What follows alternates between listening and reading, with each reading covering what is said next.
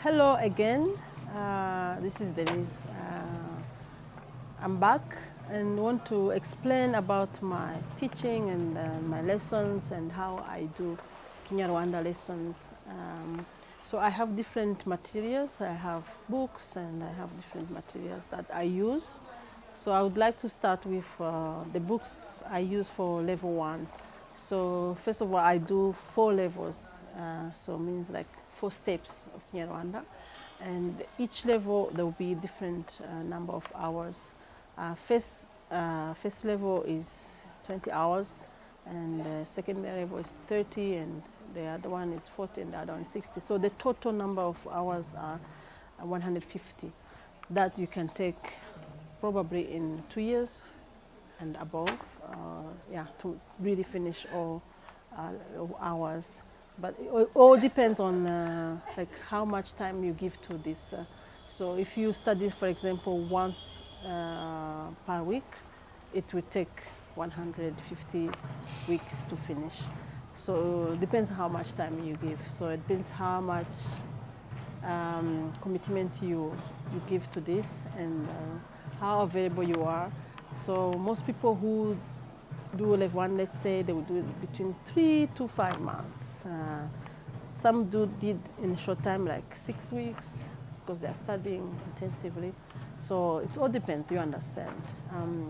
And I want to say that, yeah, you don't just come to study and say, oh, I'm going to do 150 hours in just 2 years or 3 years or 4 years. You know, just give it time, and you have to know that learning the language is living the language. So you live it. You live it in everyday life, you speak it, you listen to it, you practice, you do a lot of things that helps you to learn the language. It's not something you just come and study and you say, like, well, I'm done with 20 hours or 50 hours. So you need really to give it time to use it in your life. And remember that also, it's easy to forget a language, especially when you don't practice and or you stop learning it. So that's why learning language is like when you start, once you start, it means like it's going to be your life. So you have to learn every day if you really want to speak that language. So level 1, as you see, so those are type of my books. That's my name, Denise Ubuneza. So this is level 1. It's called Conversational Kinyarwanda Course for Beginners. So I call beginners, but sometimes people who want to start level 1, they know a little bit about Kinyarwanda. They know some phrases. Some others, they just come knowing nothing. So it means like anything's possible. You know something, you know a little, you don't know.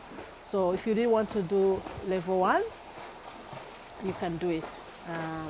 So it takes 20 hours. Yes. So it means like there will be exercises, there will be homework, there will be tests. So it's really a class. Then after you finish level 1, you do level 2. This is level 2. It's much bigger, as you see. So it takes 30 hours, for example.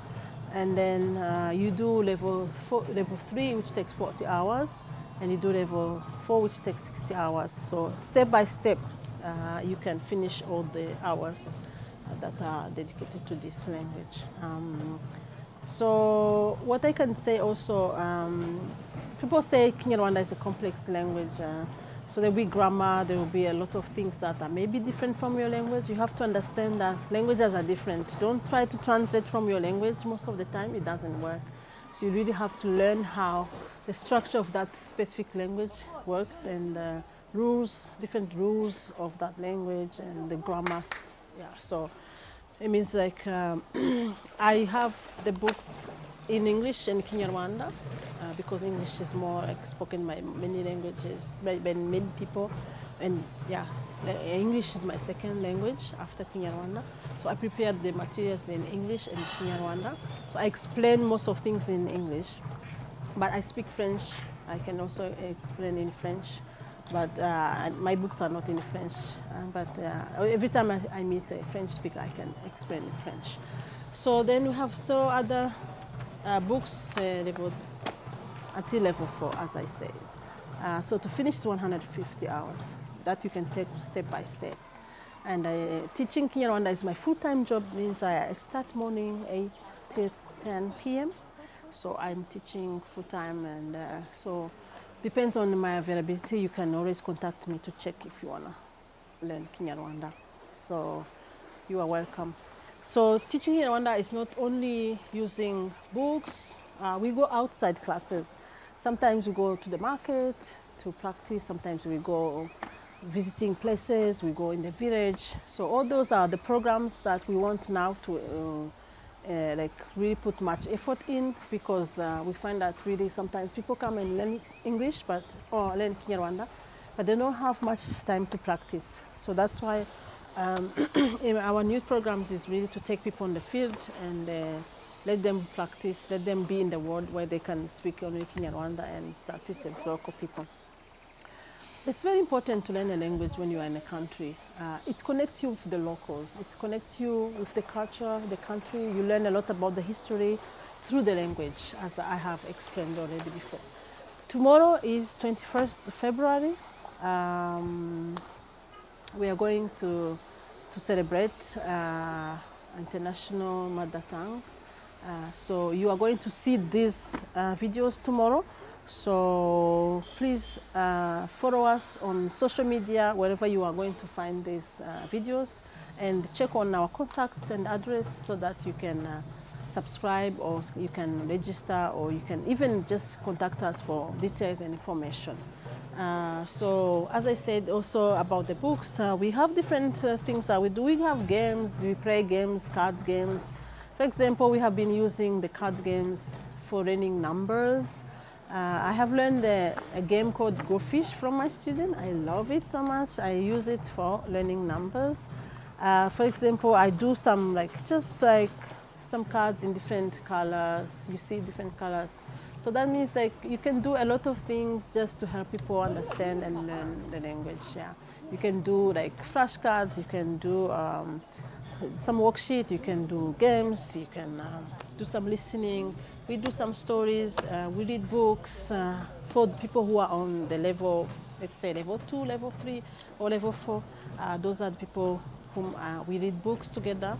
And also level 1, when we find an easy book, we can read the book. So we read books, we listen to the news.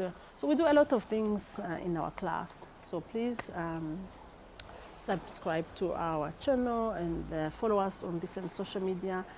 Send us messages to ask for information, and please help us to work on this campaign.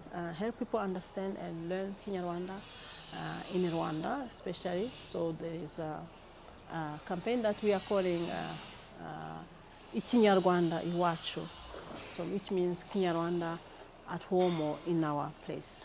So Kinyarwanda, we should be speaking Kinyarwanda everywhere. So the campaign is mostly to encourage people here in Rwanda, especially young people and children who don't speak Kinyarwanda, so that they can see and understand that Kinyarwanda is a beautiful language. People, experts are learning Kinyarwanda. So it will not really make sense if a child born in Rwanda cannot speak Kinyarwanda. So that's why I encourage parents to really support me in this journey and help me teaching Kinyarwanda to young ones. Thank you very much.